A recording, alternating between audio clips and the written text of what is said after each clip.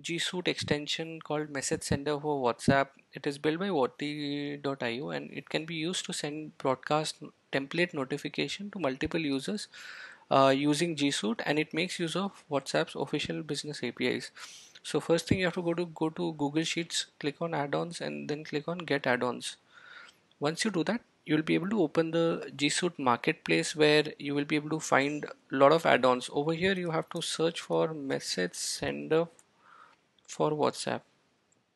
So this is the add-on that we have. Click on install add-on,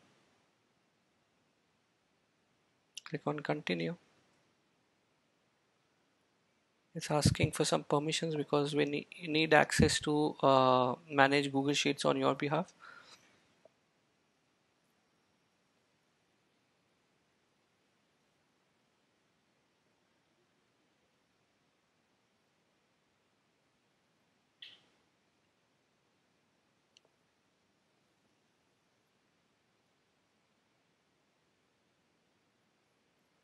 We allow all the permissions.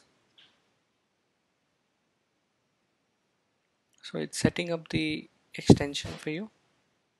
Once you are done setting up the extension, we can close this. Over here you'll be able to find message sender for WhatsApp, and you can click on WhatsApp schedule.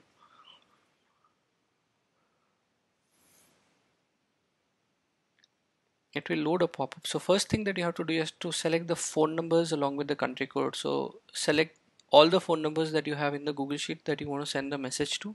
Once you select that, you click on OK. It'll load the phone numbers. After that, you go to setting. Under settings, you'll have to set the endpoint, which you'll be able to find on your Wati dashboard. This is the API endpoint that you have to copy. You copy it here. The access token you copy from here and then you paste it here. Once you do that, you can test your connection just to make sure that everything is fine. Then you tested it successful, you save it, click on next.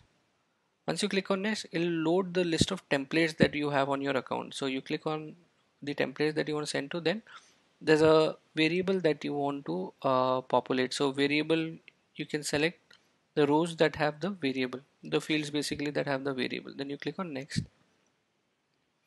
This is a preview of all the messages that will be sent, and then you can send them messages. So by making use of WhatsApp's official APIs, you'll be able to send these messages. Now you click on view details. Once you do that, you can already see that the broadcast has been created and it has already sent the message to, it has been delivered to two numbers. Thank you.